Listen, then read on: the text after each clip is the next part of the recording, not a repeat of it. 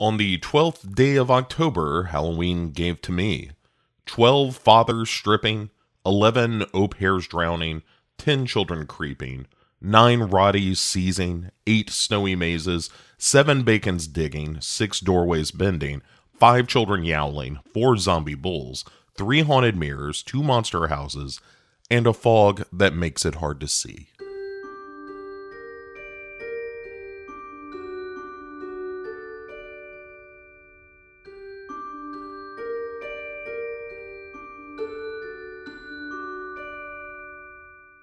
Hey everybody, happy Monday, October 12th, the 12th day in our journey through the 31 days of Halloween. Holy crap, can't believe we're already 12 days into this, folks. Look, I've been having a blast. As you know, the last couple of days, we've been taking a look at The Haunting of Bly Manor.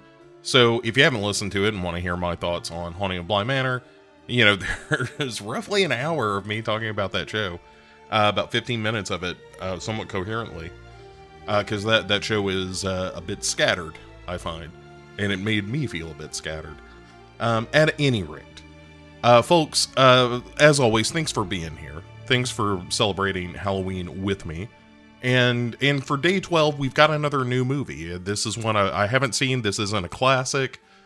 Or is it? It isn't. But it is The Cleansing Hour, which just hit American Shudder recently. It is directed by Damien Levesque, co-written by him and Aaron Horowitz. Stars Ryan Guzman as Maxie.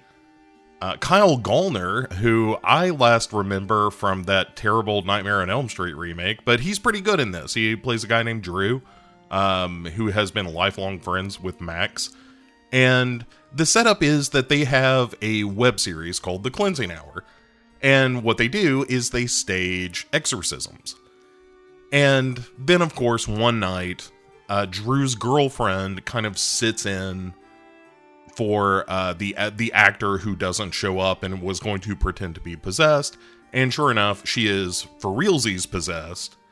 And so begins a battle of wits and supernatural powers between Father Max and this demon who is possessing Andrew's girlfriend, and Andrew is sort of the producer of the show and kind of works the panel and things like that. So that's the premise, and if you know me, which I'm sure you do, you will know that I very much enjoy a movie where like ghost hunters who fake something run afoul of something that's real, and this is sort of adjacent to that kind of trope, and I will allow it in the court of Beau's horror.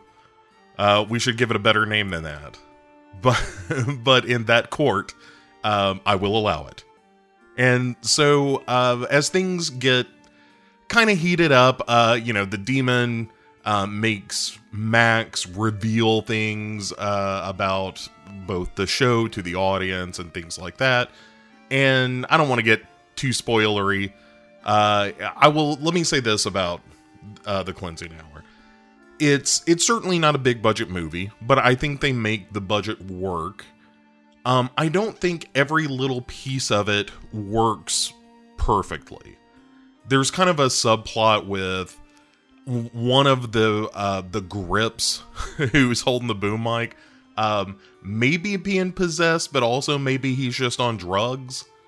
And that kind of goes nowhere. Some of the effects are a little bit dodgy. Particularly there's one fire sequence that I was like, this definitely looks very computer graphics in a way that will not benefit it in a few years. I think Duncan said something in his review of The Pool about how that CGI crocodile is probably not going to age well, and that's kind of how I felt when I saw some of the fire effects in this movie. But those are my big complaints. What I will say is I think it's well acted. I think it's really fun. And that's what I was looking for. Like, this movie really benefits from me coming out of Haunting of Bly Manor, which is this very somber, thoughtful affair. Regardless of, how I felt about the quality of it, it has a mood, and that mood is very somber and very, let's say, measuredly paced. And so it was nice to kind of jump into this movie that's, an hour 40 long. It's got a nice editing style. In fact, the director has done a lot of editing work for reality shows, and that, I think, really helps this movie. It feels like it was made from somebody who kind of understands that world a little bit. But also there's some technical stuff that, as someone who works in a technical field, I was like,